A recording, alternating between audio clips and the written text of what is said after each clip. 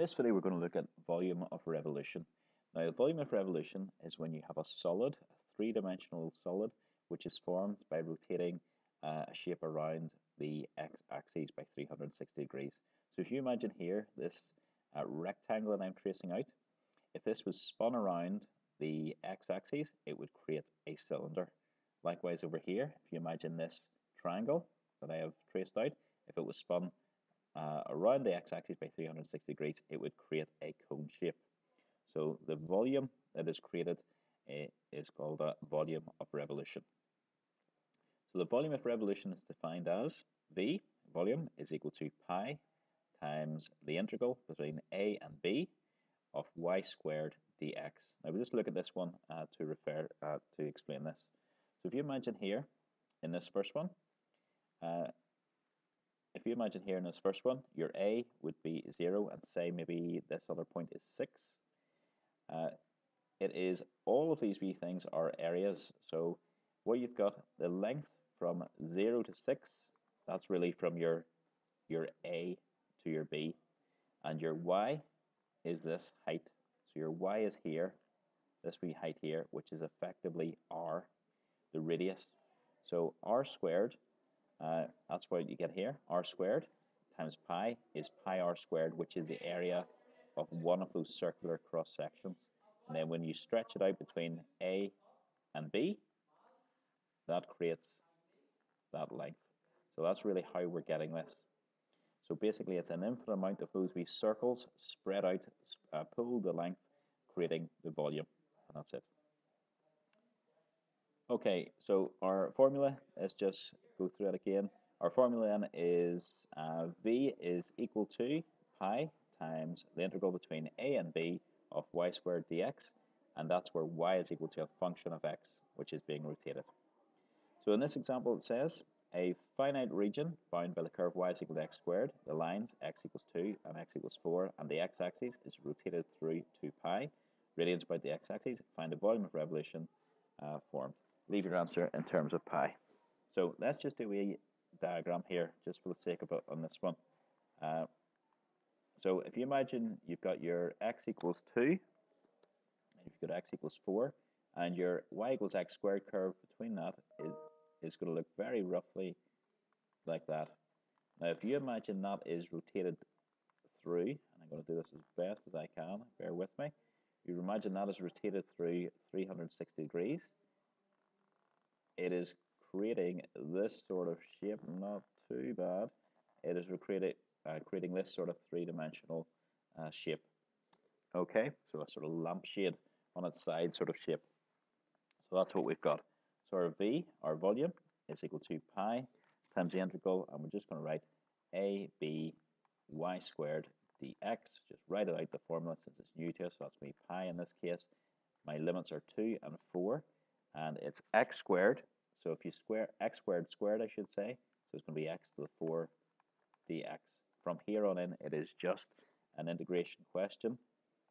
So square brackets, because we've integrated, it's going to be x to the 5 over 5, and that's between 4 and 2, and then that's going to be pi upon, and the first one is going to be 4 to the power of 5, which is 1. I have done this out already. I'm not doing this in my head. 4024 over 5, and then 2 to the power of 5 is going to be 32 over 5, and if you do that out, you're going to get 992 pi all over 5, which is equal to, that's the exact value, which is equal to 623.29, and it's a volume, so just say units cubed, and that's it. Okay, this example says the curved surface area of a vase is formed by rotating the section of the curve y is equal to 3x over 10 plus 30 over x between the lines x equals 5 and x equals 20. Find the volume of the vase and the radius at the narrowest part of the vase. Okay, first thing I'm going to find the volume, so I'm just going to write down my formula. V is equal to pi times the integral a between a and b of y squared dx. In this case, that's going to be pi times the integral between 5 and 20 of, and then we've got to square this out. This is the bit that's going to be a bit annoying here. We'll square this out. Okay, so a bit of work to do before we actually get integrating.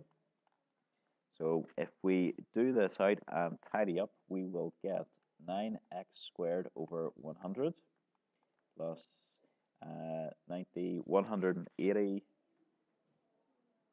divided by 10, so it's going to be 18. Just 18, it's going to, is it 18x? What do we have here? Yep, it's just going to be 18 plus 900, and then that's going to be x to the minus 2. So just got that in index form. So that last term, that was my 30 over x times my 30 over x, which would be 900 over x squared, which is 900 x to the minus 2 in index form. So we do this out, we've still got pi, and then square brackets, because we've integrated, you're going to have 3x cubed over 100 plus 18x, and then that's going to be minus 900x to the minus 1, and that's between 20 and 5. And then I'm going to have a square bracket pi upon, I'm going to have one bracket minus another bracket inside. This is very messy, apologies. When you put the 20 into it, I would just do that in the calculator in one go. And when I did that, I got 555. And when I put the 5 into that expression above, I got minus 345 divided by 4. Okay, when I went on, that worked out to be 2,565 pi, all divided by 4, which is equal to, that's an exact perfect value, but it's equal to 2,014.55, and that's going to be units cubed. Okay, that's the first part of the question done. That was finding the volume. And then it says, and the radius then, find the volume of the vase, and then find the radius at the narrowest part of the vase. Okay, let's have a wee think about this. The narrowest part of the vase is going to be here. That's what it's going to be. And this is, if you think about what this is the lowest point of this curve. Y is equal to 3x over 10 plus 30 over x. So we've got to use differentiation to do this. So we'll just go on down here, and as we said, we're just going to differentiate this thing. And we'll just say radius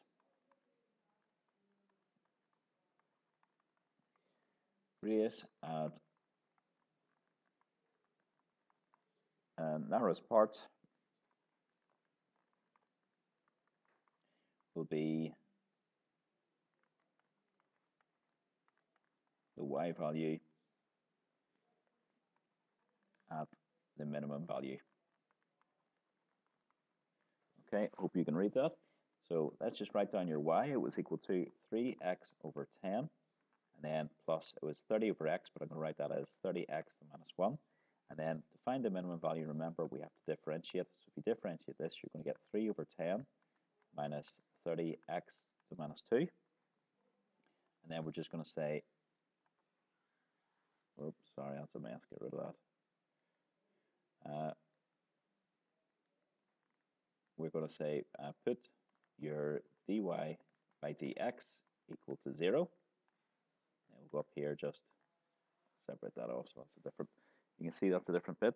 So putting that equal to 0, so 0 is equal to 3 over 10 minus 30 over x squared. Just makes it a wee bit easier when you take it out of index form, just to do this next wee bit. And a wee bit of cross multiplying. 300 is equal to 3x squared, which means 100 is equal to x squared. So which means x is equal to plus or minus the square root, so plus or minus 10. Okay, we can ignore the minus 1. So just say ignore the negative, because you can see from the diagram that x is definitely not a negative value, so it has to be a positive value. Okay, so therefore x equals 10. Okay, that's not the answer. We have to find the radius, so we need to find the y value, but we also need to prove that it is a minimum as well. So to prove a minimum, you need to find your d2y by dx squared. So differentiate your dy by dx again, you're just going to get plus 60, I should say, x to the minus 3. And just say when x equals 10, dy by dx We don't really care what it is, but we just care if it's positive or negative. It's greater than 0, therefore minimum. Okay, and also then when x equals 10, your y value is going to be equal to 3 upon 10 over 10 plus, it's going to be 30 over 10, and that's going to be just going to be 3 plus 3, which is going to be 6. Okay, so your answer, radius, is equal to 6. And I don't think we actually know the units, so 6 units. Okay, that is our notes on volume of revolution done. The questions are written down at the bottom of this page, and it's topic 7, integration B, exercise 10, and exercise 11 as well.